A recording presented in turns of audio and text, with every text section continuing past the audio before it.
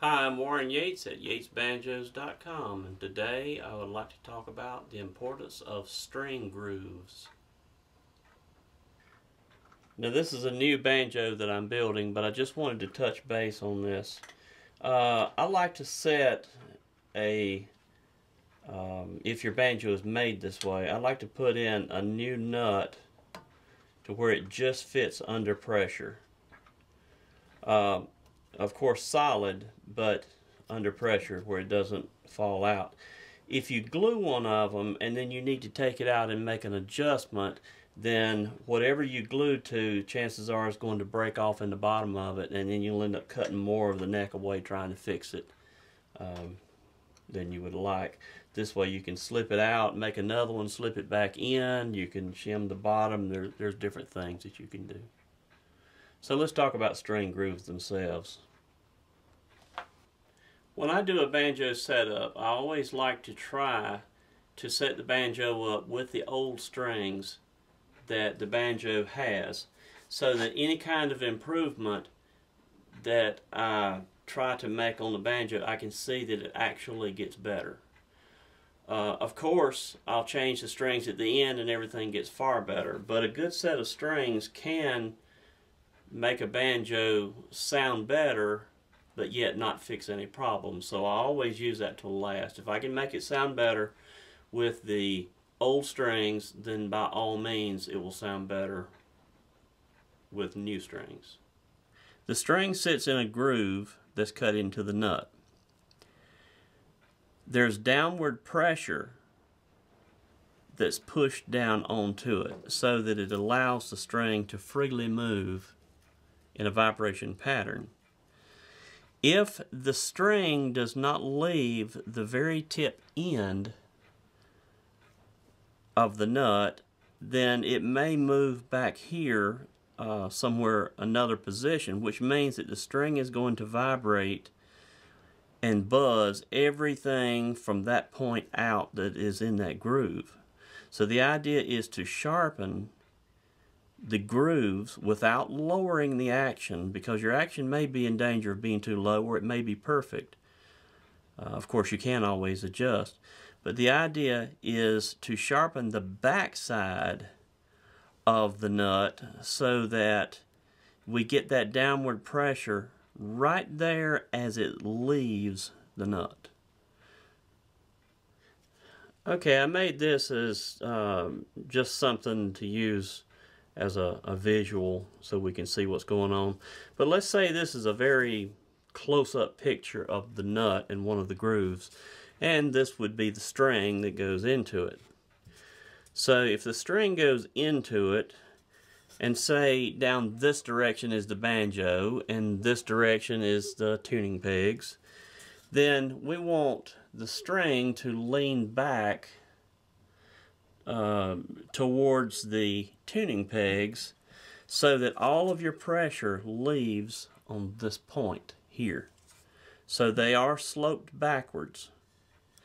Now, through whether they were ever cut right to start with, or most likely it's the banjo, if it needs setup, then it's been played for years. And what happens is it vibrates enough that it eventually wears that groove, and then it starts vibrating in here, and sometime even way back here. So you can kind of see what happens. So if we have space up under here, then it means that it's vibrating everything that it possibly can up under here, which dulls your sound. And it sounds like if you were to take a piece of cotton and wrap it around one of your strings and then try to play it, it's catching all your vibration and just pulling sound away from it. And that's not what we want. So we're going to sharpen the edge with a file until we bring down the slope of that so that we leave with our last bit of pressure on this. Now, part of setup means that you may have to make a new nut sometime. So let's say we've got it to where it fits, it's tight, we're at the right height that we've measured. You can put a little gauge under here and know where to mark it, and then just work your way down and creep up on it. But let's say I'm going to start a groove, and I'll show you some tools that would be very beneficial to have.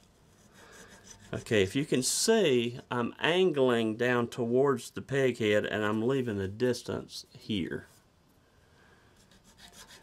Now this is not necessarily the right size file, which we'll go over here shortly.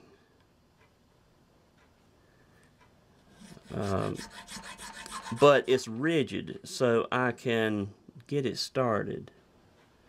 Now I've put lines where I believe that the string should go, and of course it's hard to make a pencil line and it come exactly where it's supposed to, so you can always say, well, a little way to this, a little bit to that way, a little bit to that way.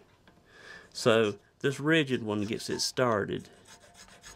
So, and all of my fret files come from Stuart McDonald. This one goes from like a 12 to a 16. And in string thickness, like for instance a 13, some people may say 13 gauge, it's really 13 thousandths thick is what it is. So anytime you see a number like 0.013, it's 13 thousandths, so we call it a number 13. Okay, this tool that I was just using is very rigid, so I like that, and you can buy a whole set of them if that's what you want, and they work great. It's just I kind of ended up with what I have, but I like these little flimsy ones, and they also come from Stuart McDonald, and they really do have a good round bottom, and I'll explain the importance of that in just a minute. But I use two different sizes. This one is a 24 thousandths, so it's 0.024. So I only use that on the one string. So even though I set my distance with that thinner one, I'll clean it up and move in here. Now if you're doing a setup and not doing a new one, it's the same process. Just put the file in there and file it down just enough to be able to taper that back side down to make the string sit solid. Okay, now if you notice I changed over files, and this was a 0.016, so it's a 16 thousandths. As long as you are bigger than the string without going crazy with it, then you're good. You don't want it to pinch in there, because if it pinches or you create a groove, if you've got a pointed groove, then you're going to only sit on 2 points, and your string will catch, and you can't get it to slide because it'll be locked. I've got a drawing here that I made up just to illustrate how the strings sit in a groove. Now the strings are to scale. This being the 4th string, I like to use a 20, 13, 11, and 10. And if you'll notice, the string groove is bigger than the string, but the string sits on the very bottom. So if the groove is cut bigger than the string, then you see that there's not going to be vibration along the side. So if it's going to take anything, it'll be in the bottom. And the harder the pressure, the longer it's going to stay sitting there rather than freed up to be able to move and vibrate. Now, as far as how deep should the groove go, there's a lot of people that believe certain things, and I can't say who's right. I just believe that I am. And here's my take on it.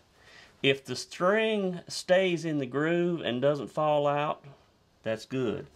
If it seats with enough gap on the side, that's good. If it sits in the bottom and doesn't create a wedge, like I was saying that you want to avoid, As long as that happens, it's solid. I don't care how tall this gets. It's just there. It rides along. It has nothing to do with the mechanic part of where the string sits. So the main thing is when you're doing a setup, you want the correct file so that you can go back and slope it back to where the string sits like it's supposed to and is freely open. Now, this also applies to the bridge, only the bridge slopes in the opposite direction. It slopes back towards the tailpiece because you want all the pressure of the string towards the other end of the banjo. That way you've got 2 points that are very solid from the bridge to the nut. You want it as solid and clean as it can get, and then they taper off. One being the peg head, one being the tailpiece. Okay, now one good thing about this tool being rigid, it also is tapered and has a little bit of cutting surface on the side. So if you do come in and somebody has one that's tall like this and you have to reach in there, your straight file, the ones I said I like that have such good grooves on the bottom, they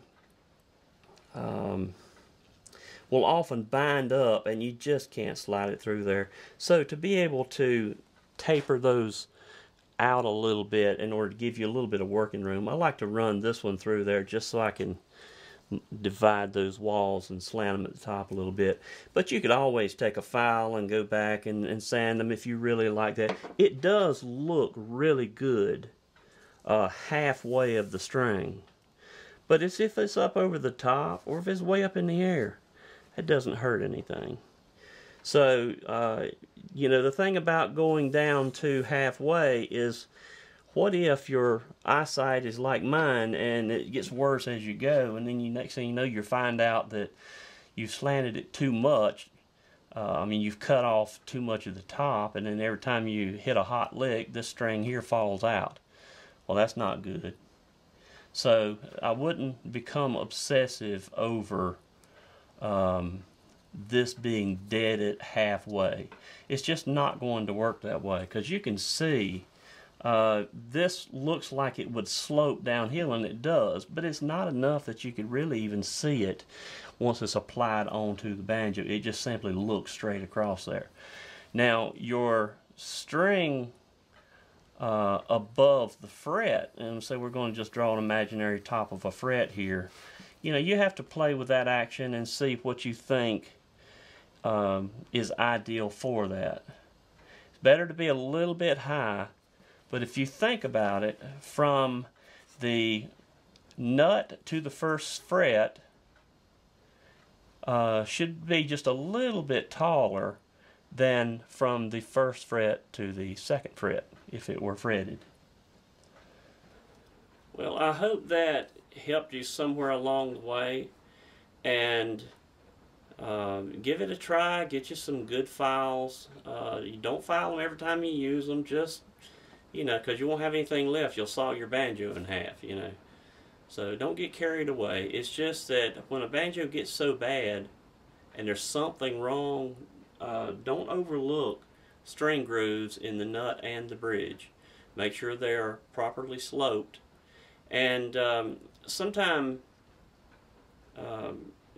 if you have a little creaking sound up here, like you're tuning it, you hear it creak, creak, creak.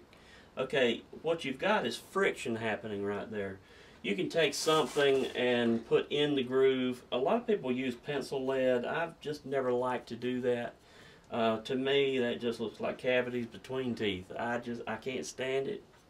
It bugs me. So I'll use something a little cleaner, and it could be some type of wax. It could be Vaseline, white lithium grease, but you're only talking about wipe just a little smudge across there, and then clean it all back off before you could ever fingerprint anything up.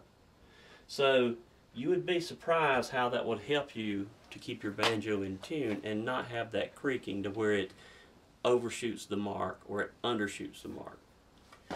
So give that a try, get you some good tools, and sound better. Warren Yates at yatesbanjos.com.